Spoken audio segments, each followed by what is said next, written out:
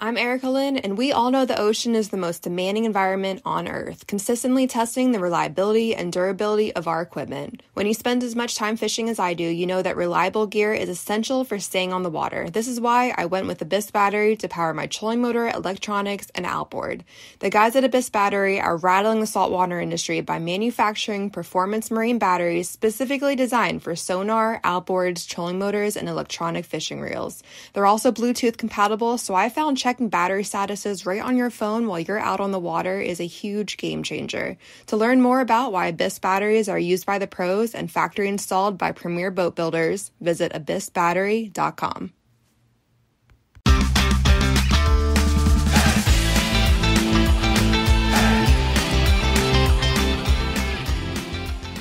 Hello and welcome to the Publicly Challenged Podcast. I'm your host, Luke Oswald, and I hope you join me on my quest for knowledge to become a better public land hunter, angler, and forager. Stick with this and who knows, maybe we will learn something together.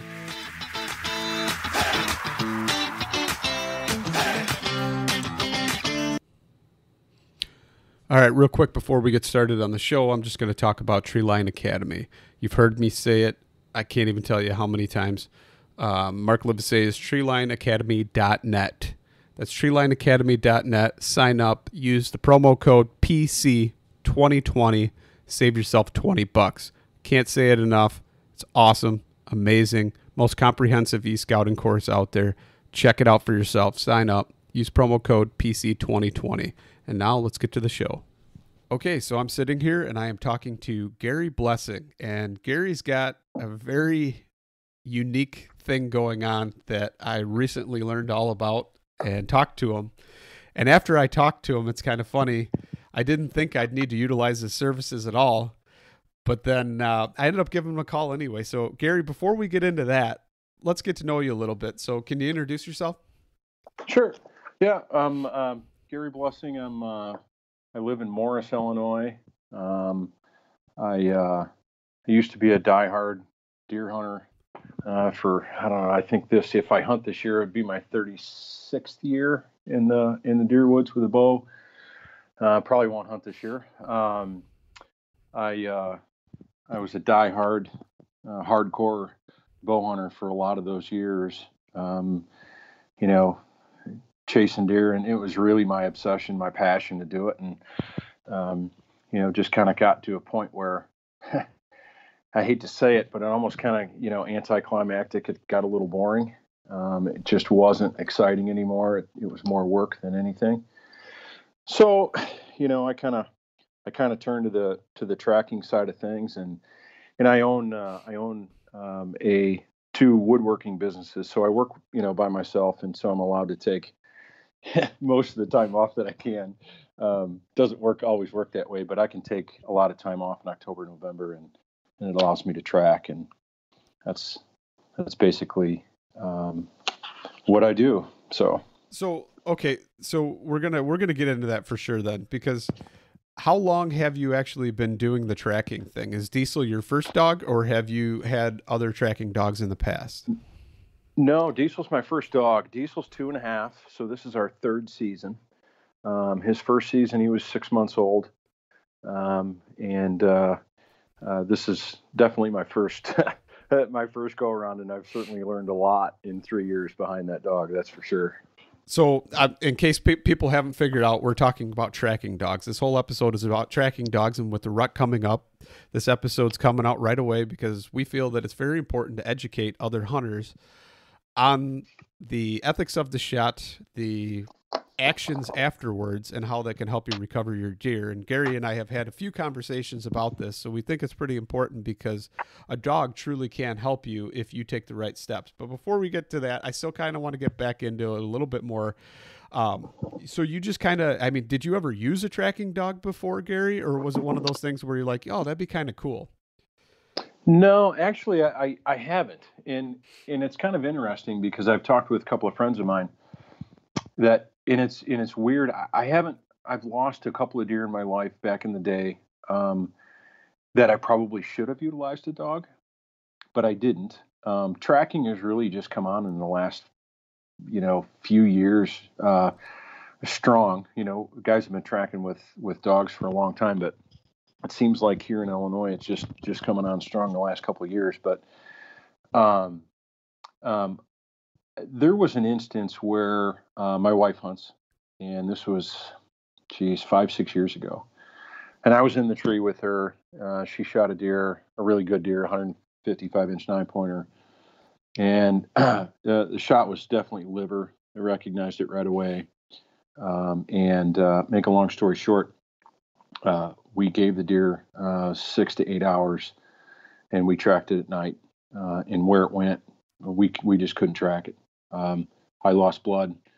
We tracked the deer for, probably 4 hours. I think we got out of the woods at 3 or 4 o'clock in the morning. And I just lost blood trail. We looked all the next day. We couldn't find it. And I said to her that night, I said, I'm never going to allow this to happen again. I said, someday I'm going to get a dog, and we're going to stop this. And, just see if we can prevent anything like this from happening going forward. And it just kind of, that's sort of how it came about. I never had this big grand scheme. It was just kind of a whim. But and then I got to a point with my bow hunting where I was getting a little bit bored, and it was a little stagnant, and I lost a farm or two, and it was just, hunting was kind of a downer for me. And I thought back to a dog and the property that we have to hunt. I thought I would just leave for my wife just because she loves to hunt. So I'll just let her hunt, and I'll get the dog thing, and I'll venture into this, and that's sort of how it took off. So it's pretty cool because I'm not like, I don't own a dog now or anything like that. I had a childhood dog when I was a kid, and I'm not a huge dog person. I like dogs, and my buddy's got Drathar. I don't even know how you say it, but it's one of the long hair. Yes. Yep. And it's an amazing dog as far as hunting. I've never seen it lose a bird, even if somebody, wings one and doesn't quite get it. That dog finds it. And he's even found live pheasants that somebody else winged a few days before, and he'll bring that back to you. And it's pretty cool to see, and I like it, but I found out I was allergic to dogs, so I just never owned one in my adulthood. But, and I could spend time around them and things like that. And I've always wondered, how good can a dog work? How does a dog work on a track, and all those different things? And it was pretty neat because I was actually lining up podcast content, and I talked to you, and I backed out of the woods because I have a rule that if I don't see the deer go down, or I don't hear it crash, a hard crash, I'm not going to go after it and go looking for it. I'm going to give it some time. It's just, my buddies and I have done enough tracks on each other's deer to where we've pushed them to the point where you're out there until 5 a.m. trying to find that deer. And so I didn't want to do that.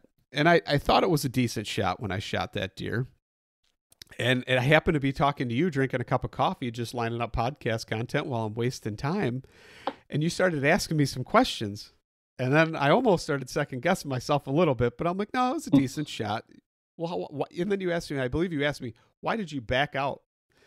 And I said, well, I saw good blood and I didn't know where it went. So I backed out. And you're like, okay, and I could tell just like the tracker was coming out in you as I'm talking to you, just about lining it up. And it was pretty interesting. Yeah. And then before we hung up the phone, the one thing that you said to me is, well, if you have any trouble, just give me a call. I'll be around. And I was thinking, yeah, I don't need them, but okay. And I told you, okay. And then I hung up the phone, and what was it? Probably 45 minutes later, I went back out in the woods, and not long. The blood wasn't as good as I thought it was. Yeah. There was blood on the arrow. There was still blood on both sides, but I tracked for about 20, not even 20 yards, and I couldn't find any more blood. And so I gave you a call, and then let's kind of just play it out from your perspective of how it went down from there. Sure. I get that call, nearly every day this time of year. So your call was second nature to me. And probably the first thing that I'll say to that, and it's a really good point for everybody to understand, is that if I interview 100 hunters, and if I ask 90 of them, if I ask 100 hunters, let me repeat that. If I ask 100 hunters where they think they hit, Um, everybody's going to tell me where they hit. Some guys will say, I'm not really sure. Okay, fair enough. Good answer. The guys that say that I hit exactly right here, and I send them a little picture of a deer with a grid, and I say, okay, did you hit? And they'll pick out a number, D5. Okay. And then we find the deer. It's nowhere close to D5. It's nowhere close to where they thought. They look at it and go, I can't believe I thought I hit here, and I hit 18 inches from there. So when I interviewed you, are you positive about the hit? Are you sure? And knowing 90% of the guys are going to be wrong. They're just going to get it wrong. It's either adrenaline, it's excitement. It's, I told my wife a long time ago when she learned how to bow hunt, I was teaching her. I said, when there's a deer in front of you, your brain turns to water and runs out your ears. It's just what happens. Very few people can keep it all together all the time. You're going to be missing time. You're going to be missing space. So knowing that most guys get the shot placement wrong, I'm thinking in the back of my head, number one, why is this guy, he backed out for 2 hours, which is absolutely perfect. And by the way, and we'll get into this more, but the reason that you recovered your deer that day that you did is because you did everything correct and the dog did what he was trained to do, and then both came together and found your deer. But so knowing that your shot was probably not what you thought it was, I'm going to always err on the side of caution. So when I told you, I said, if you get in there after 2 hours and you don't like what you see, just get out, because a dead deer is not going to go anywhere. If he's dead now, he's going to be dead 6 hours from now. It's just, that's obvious, right? But if he's alive and you continue to push and you continue to put pressure, that deer could get up and go a very long way. So, so from my perspective, I assumed your shot placement was not what you thought it was.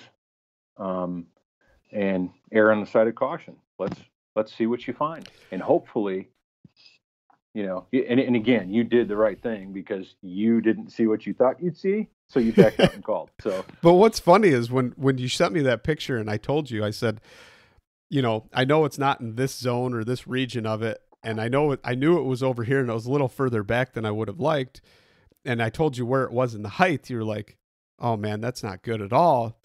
And you were thinking that might almost be like tenderloin area or something, but it actually wasn't, because no, I knew the shot angle and I was trying to explain it to you. I'm like, it was a kind of high shot angle. What I didn't realize is that buck had to have been, or before I released that arrow, turned towards me just a little bit and quartered two.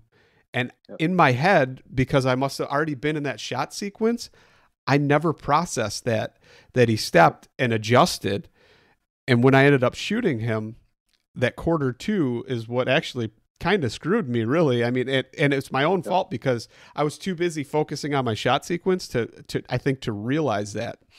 And what's funny is you said when you saw the blood and everything, you're like, man, that might be like a one lung liver scenario there, because there's a little bit of brighter blood and there's the darker blood on it too. And when we ended up getting to the deer, that's what it was. After you looked at it, you're like, yeah, I bet you that's one lung liver. And when I was processing it, field dressing it, that I looked at it and I'm like, holy cow. Yeah, that was exactly what it was. And in my brain, for some reason, I'm thinking, how did I only hit one lung? Because I aimed higher, so I would go through the top of one and at least hit the bottom of the other one. And and it just turned just a little bit, and it made it to where it didn't happen. But people miss time and space. It's just it's a phenomenon. I can't explain it, but every tracker will tell you is that just guys are just get it wrong. And it's just but the thing is to the listeners is that expect to have it wrong. Expect to not be right. If you're absolutely certain, no question about it, there's no doubt in your mind, have a little bit of doubt, but it's, that's different. But if you have any bit of doubt at all, assume the worst, and you're going to be a lot better off in the end. And You played it safe. You did it exactly right. I wish every hunter would do what you did. Well, that's why we're going to talk about this. Yeah, there would be a lot less deer rotting in the woods if hunters would just be a little bit more patient and go through just a basic sequence of events. So let's talk about that before we get into the rest of the tracking process that was involved with my deer. Let's kind of talk about what the steps a hunter should take, how they should possibly evaluate their shot, and exactly kind of what they should do. I know there's some like ground rules that if everybody followed these ground rules, they would definitely be better off.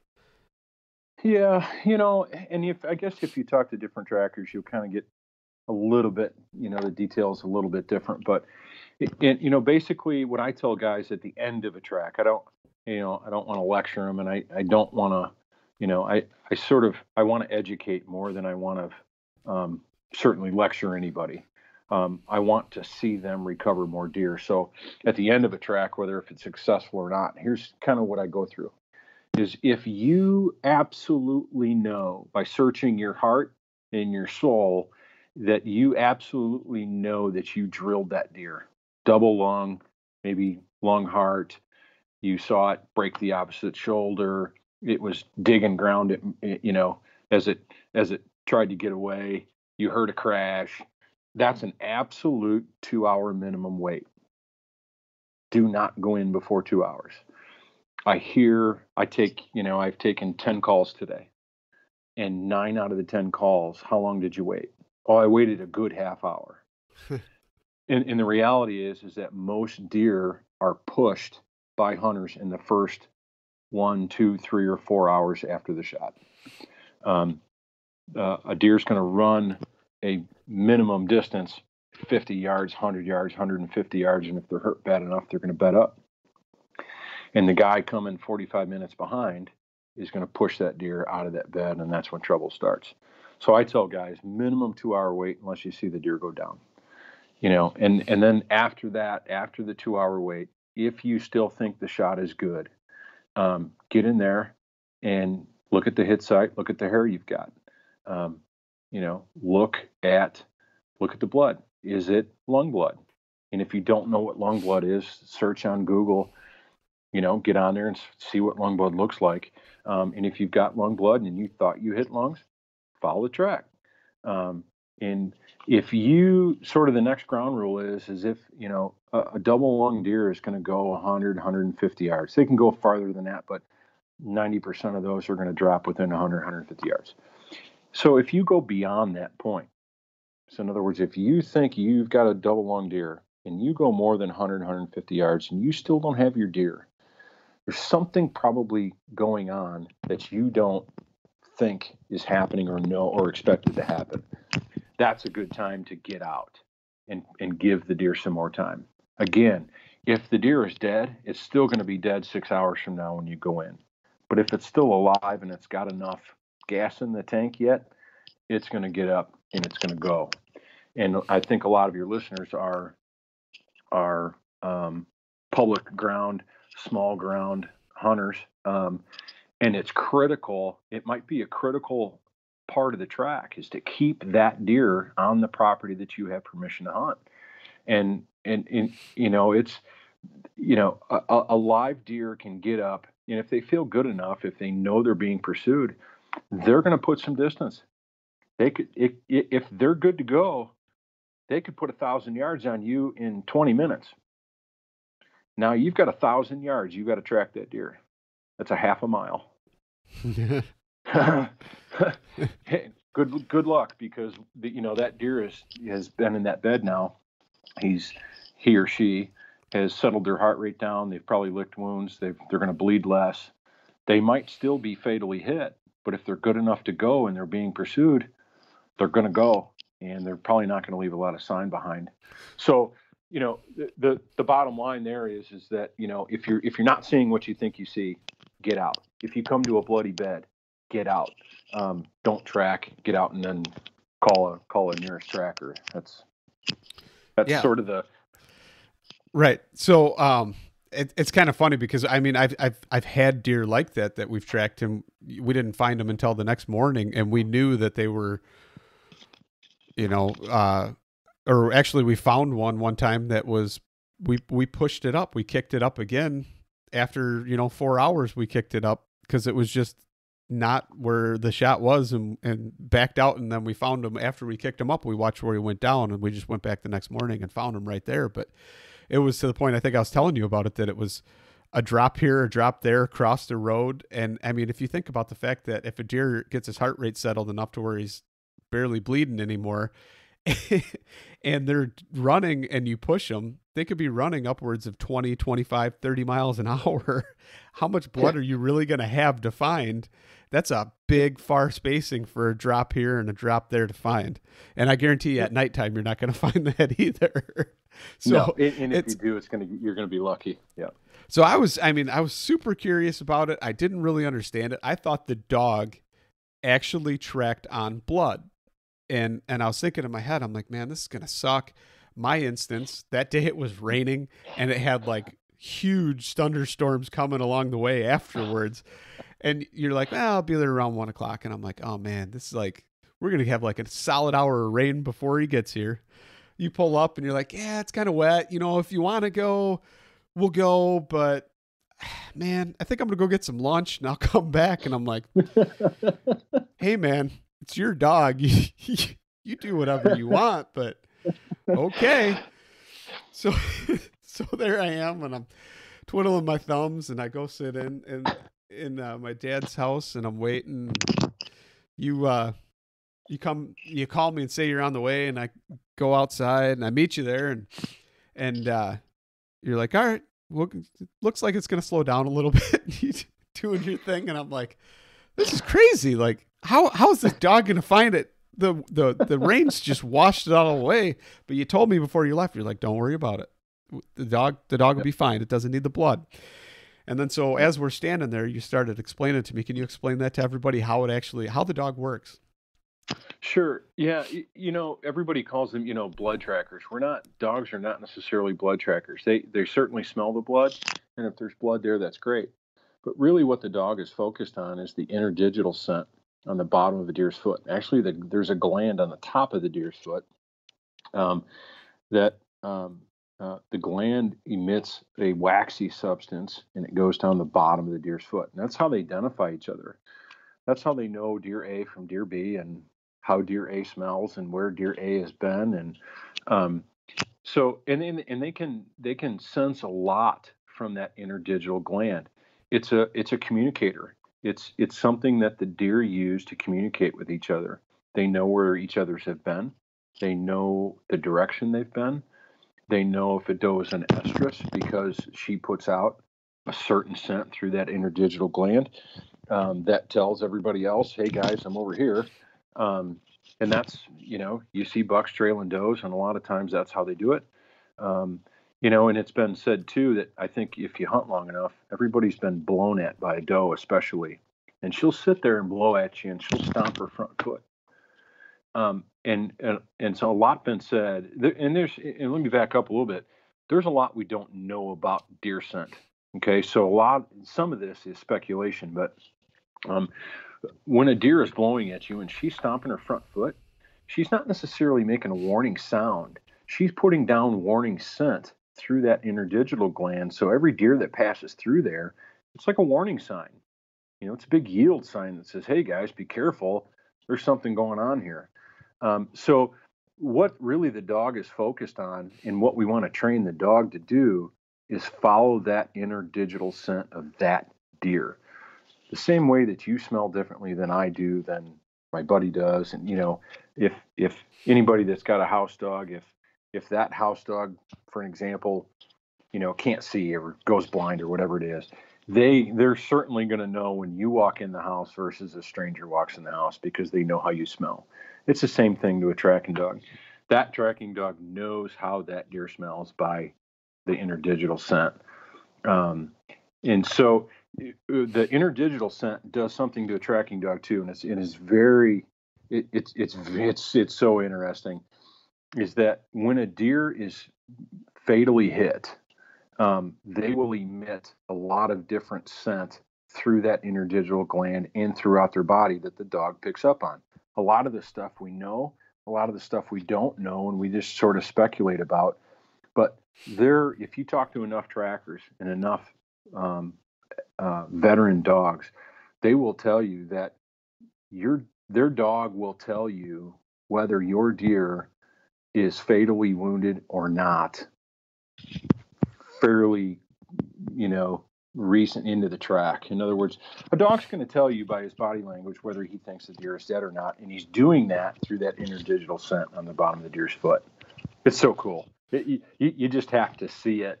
You have to experience it. I saw that when you didn't say anything when Diesel was there, and we first went and you put him on right where the deer was when the deer got shot. But you said to me afterwards, you're like, I knew he was going to find that deer as soon as he got on that spot because of his body language, the way he started flipping his head and already turning. I saw him doing something, but I didn't know if that was like his regular routine or if he was really into something. And afterwards you told me he was really into something that, you knew he was going to get on him. And, it was maybe like 10 minutes and then, and he found him. It was pretty crazy. The whole evolution only took like maybe half an hour, 30 minutes or something. Total. Yeah. It was pretty interesting. And so I'm kind of curious. So how does one figure out what type of dog to use, or, does it matter or? No, there's all kind of dogs in the tracking world. You've got your pure tracking breeds. Your bloodhounds are probably your most popular that your listeners would think about when you think about a tracking dog, right? Everybody knows the bloodhound's got a great nose. Diesel's the Bavarian Mountain Hound. They're a pure tracking breed from Germany, Poland, Europe in general. And then you've got all kind of dogs throughout. We've got there's and shout out to my Oklahoma folks. We've got a pug in Oklahoma that is just a stud of a tracking dog, and literally he is a pound dog, and he's part pug. We don't know what the other part is. It really boils down to how much the dog wants to track. Dogs got great noses. Their noses are far better than ours, and it really comes down to how much the dog really wants to follow that scent line. There's a fantastic lab in the middle of Illinois. He's just a tracking machine. There's bloodhounds out there that are doing great. There's Bavarians out there that are doing great, and there's cur dogs and Catahoulas, and there's all kind of dogs. It's not really about the breed. It's about the want in that dog. If they want to get to the other end of that scent line, they're going to be good. Whether if it's a pug or if it's a bloodhound or a Bavarian or Hanoverian or a wire-haired dachshund, that's if they've got the drive, they're going to make a good tracking dog. So is there like associations or something? How does one even go about learning or trying to get with the right individuals to kind of get some knowledge on becoming a tracker or anything like that? It's easier these days than it has been in the past. I belong to just a terrific organization, United Blood Trackers. It's an organization that was spawned a long time ago. I can't tell you the year. John and Jolanta Giannone from New York, they really sponsored. They created United Blood Trackers here in the United States, and they're really the parents of wounded deer trackers and animal trackers here in the United States. It's a terrific organization, a lot of tremendous veteran trackers with a lot of knowledge, willing to spread it, willing to help out. It's definitely the biggest organization in the United States in terms of helping connect hunters with trackers and developing new trackers. So, United Blood Trackers, it's definitely something that that people ought to look into if they're thinking about getting into deer tracking. Now, with that United Blood Tracker, is that the thing where you can actually punch in your zip code and it'll tell you a tracker that's in your area as well? Is that the same website? Yep. Great point. It's unitedbloodtrackers.org. And on top of the homepage, there's a link called Find a Tracker. And you can, no matter where you're at, you can click on that link and enter a zip code or a city or state, and you can see all the trackers that are close to you. And it'll actually give you, if you punch in, Morris, Illinois, it's going to give you, Gary Blessing is 0 miles, and it's going to just click down the next trackers at, Ray Holhan at, Ashcombe at 38 miles. And it's just going to, and they're going to give you their numbers. And it's a terrific way for hunters that maybe you've never used a dog before, or just don't know who's around them. Go there and find out before you go in the woods next time, so you've got somebody around you in case you need them. But terrific website. Let's kind of talk about that then, because you mentioned the whole guidelines thing. That's kind of a good point. Maybe something happens real fast or something like that, and the tracker doesn't get to tell everybody the guidelines of, kind of how to let the dog do its work or things like that. Can you kind of explain that whole process? And I'm sure each tracker has maybe their own, but kind of just like an overview of what you should do or rules of thumb to kind of let the dog do its thing and work. Yeah, when I show up to a track, and again, this is probably the second time you're going to hear this, but when I show up to a track, number one, we really hope that the hunters have done their part before we show up. And I think it's a really important point to take a step back and reinforce that the hunters are in charge of their recovery from the moment that they take the shot. Their actions after the shot are going to determine how successful that dog is going to be. So it's not just about the dog there, but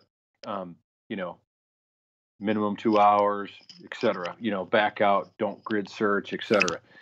So when you've got a dog there, and each tracker is going to have their own sort of checklist that they're going to go over with you before you start. My checklist kind of goes something like this. Diesel's a Bavarian Mountain Hound. We're gonna. He's a very friendly dog, but when I get him out of the truck, don't interact with him. Just to completely ignore him. That's always a good rule of thumb, anyway. You don't necessarily. Some of these dogs are pretty high-strung dogs. Some of them are very friendly too, but they're there to do a job. So when Diesel gets out of the truck, just completely ignore him. He knows what he's here to do. He's here to work, and just take me to the hit site. Now, one of the things that I tell a lot of people is that, stay behind your tracker, stay behind me. If the dog circles back on a track, just stand still, just let him work around you. And just, if the long line is getting tangled around your feet, just kind of step over a little bit. Let the dog work. Don't be walking around. It's not an A to B kind of thing. A dog is not necessarily going to be put down an A and going to run to your deer. That's not necessarily how it works. And you found that out. There's a couple times on your track where I kind of told you just kind of hang out a little bit. Diesel's trying to figure out what your deer did here. And actually, your deer actually backtracked a little bit. If he came in at 12 o'clock, he went out of that little circle that he did at 10 o'clock. And it took Diesel a while to figure that out. And I told you then, just be a little patient with us. He's trying to figure out what's going on here. And obviously he figured it out, because it was 30 yards later, your deer was sitting there with his head up. But, just stay behind the tracker. And one of the things that you can do for a tracker is when you're behind, a lot of times we're focused on our dogs because we want to look at the body language, study their body language. Are they tracking? Are they searching? Did they lose it? Are they liking what they smell? Are they not liking what they smell? Did he miss that turn over there when he turned his head? It's a lot of things that we're focused on the dog, and a lot of times we don't have a chance to look down. So if you're behind the tracker and the dog you've got a lot of chance to look down. And if you can tell a tracker, I've got blood, good, he's on it, he's going the right way, that's a big help to us because we're not going to see it all the time. And then, and I think one thing to bring up too is that, and I think I told you, is that if the dog is on the deer, if we do find your deer, do not approach the dog. And I think that goes, a lot of trackers will, they'll handle it differently, and everybody's dog's different. But I tell everybody, do not approach the deer when the dog is on the deer. The dog thinks the deer is mine, and he will defend it. It's not, and I don't say that in terms of, that Diesel is mean or any tracking dog is mean, they're going to bite you. But, some of these dogs can be possessive. They worked awful hard and they think it's theirs. And they can, you just don't want a situation to turn bad.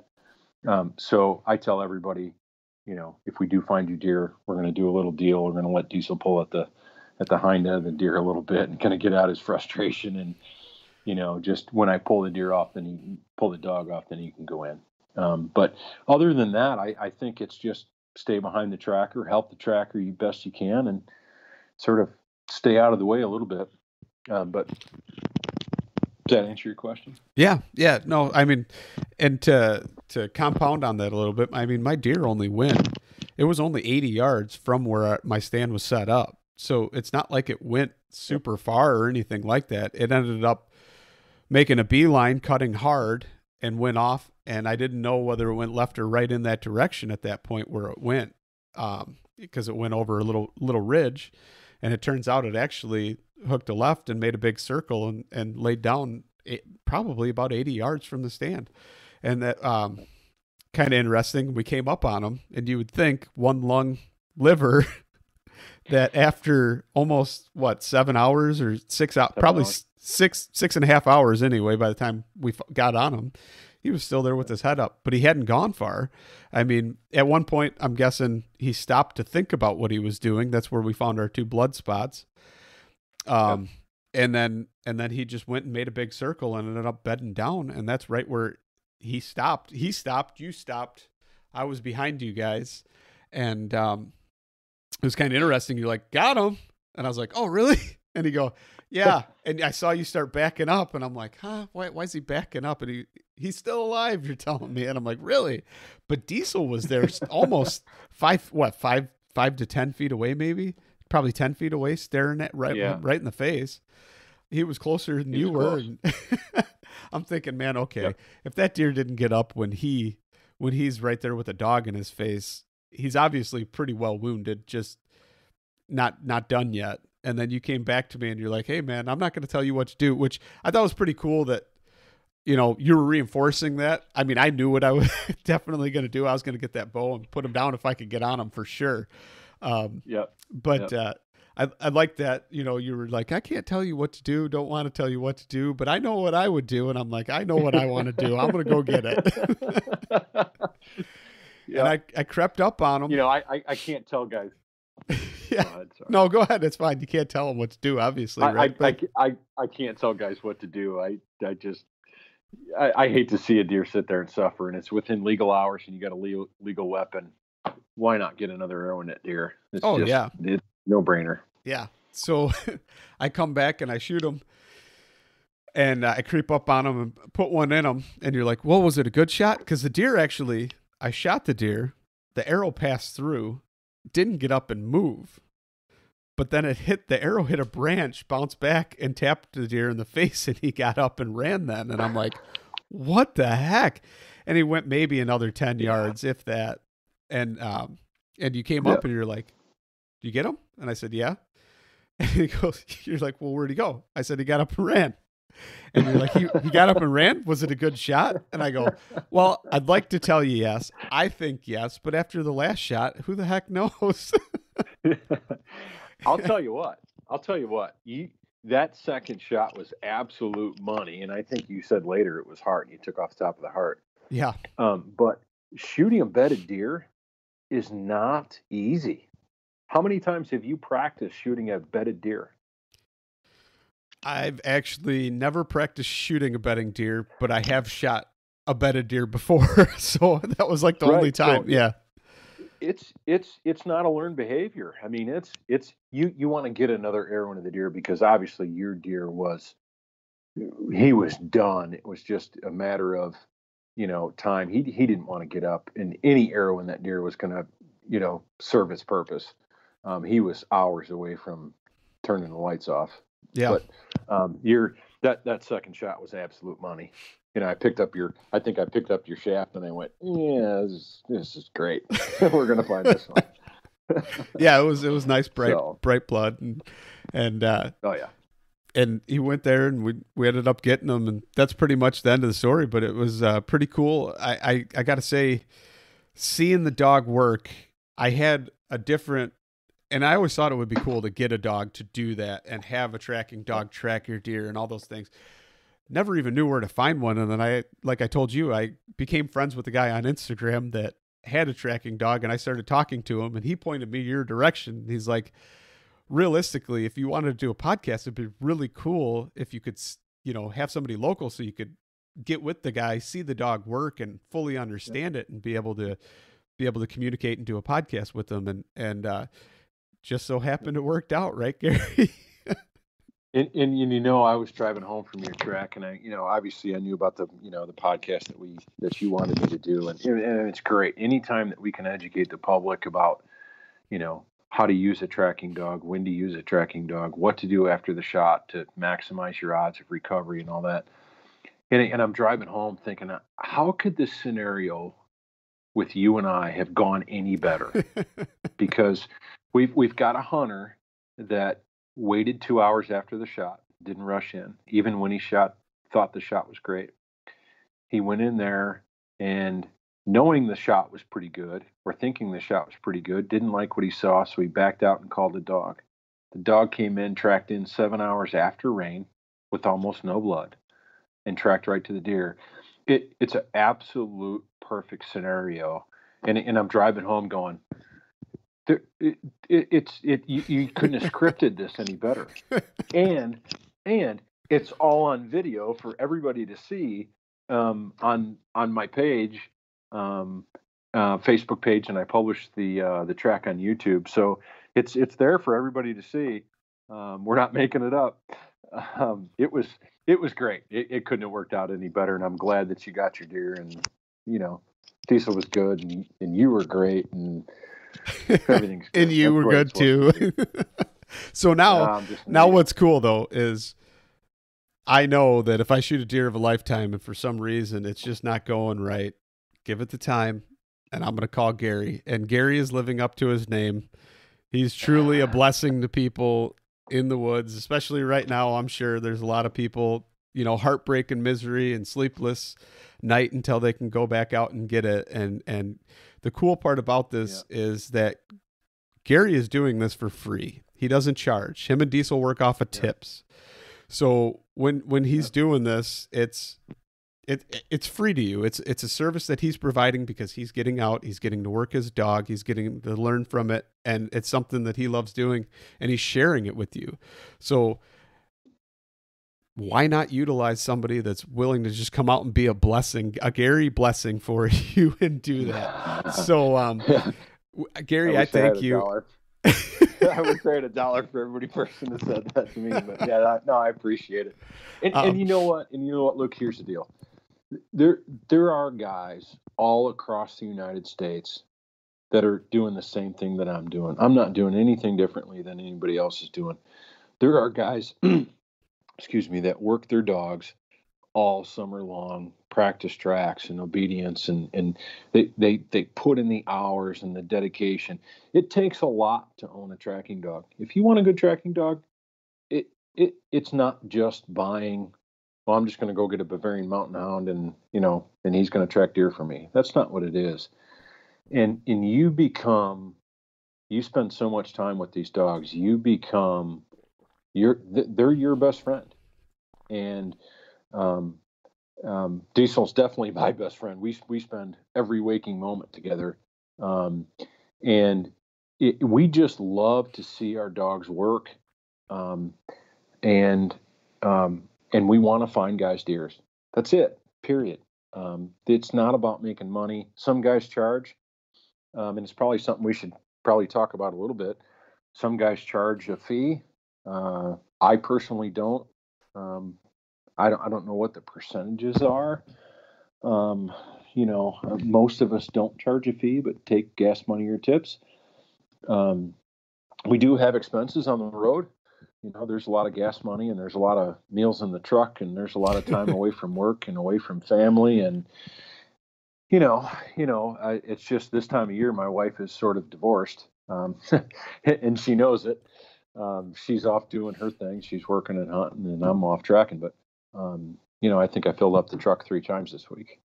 And it's not about the money, but we just love to find guys deer. And it's, it's just, it's a labor of love. So. No, I think it's really cool. I think it's awesome what you're doing. And so before we wrap this up and we go here, if you could tell everybody just one more time where they can find you, find your content, and even find the video of my deer that Diesel tracked. And if people haven't figured it out right now, it's Diesel is the dog that did it. So just kind of lay it all out for them where they can find you, find everything, and find Diesel and start following him and liking his content, because it's pretty cool.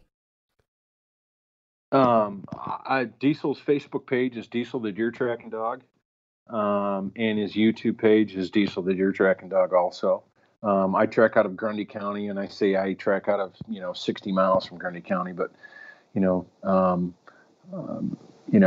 if you're anywhere near there, my phone number is 815-600-0650, and you can find my number on our Facebook page at Diesel the Deer Tracking Dog. And here's another thing too, is that, the content that I try to put on Diesel's page this time of year is recoveries. Everybody wants to see, guys with the grip and grin on the, pictures, behind their deer. But, during the summertime, we do a lot of practice tracks. I film all our practice tracks on GoPro. So guys kind of get an idea on, what the dog is capable of. I do practice tracks in the rain, so hunters, can kind of get an idea on, sort of, hopefully the light bulb goes off and says, hey, I remember watching a track, watching Diesel track in the rain, and it's raining now. And, so I try to put out there what, all the work that goes into a tracking dog. And you can watch all them videos, and I think I've got some obedience work on there too, but that's where you can find us. Now, on it, is the spelling tracking as in like TRACKING, or is it track in? Like, I thought maybe it was a little bit different. TRACK''N, Diesel the Deer Tracking Dog. Yeah. So just so everybody knows that, I want to make that clear, because otherwise they might not be able to find them, because I typed in tracking dog on YouTube and I didn't find them right away. So I had to click on the link from the Facebook page. But Gary, I appreciate you coming on. It was awesome talking to you. Awesome seeing it. I suggest everybody goes and checks out the video of him doing all the different tracks and stuff, and watch mine too. Just don't try and deer shame me on my buck, but there's nothing wrong with your buck. And Luke, that's another great point. A lot of times, I get calls and guys ask me, hey, do you track does? Of course we track does. It's not, we don't care whether if it's a buck or a doe. I just want to see my dog's tail wag and shake the hunter's hand. That's all I want to see. So we don't care what it is. All right. Yeah, it was awesome. Gary, it was good talking to you, and hopefully everybody checks out your content and your phone doesn't ring too much. It will, but thanks, Luke. All right. Thanks, Gary. Yep. Thank you.